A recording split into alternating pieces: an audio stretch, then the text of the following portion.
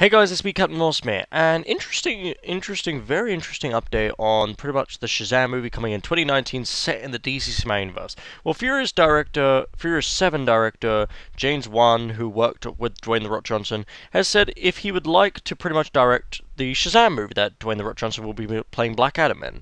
Here we go, he said this: "Well, put it in this way, I freaking love Dwayne, he's an awesome guy and I would love to work with him again in a heartbeat.